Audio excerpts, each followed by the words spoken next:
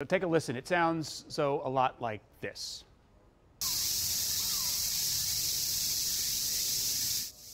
Right, so people all over the area are starting to share their cicada sightings. Let's take a look through a few of them. First, Raquel shared these photos from Clinton, Maryland. Thank you, Raquel. And folks, get used to seeing this at the start of your morning commute. Cicadas all up on your tires. Don't worry, they're not going to bother them that much. Samuel shared these photos from Upper Marlboro. Samuel, cicada experts tell us that these bugs do not eat trees, but their egg laying could damage a young tree like that one, so you might want to cover that up with some netting or something.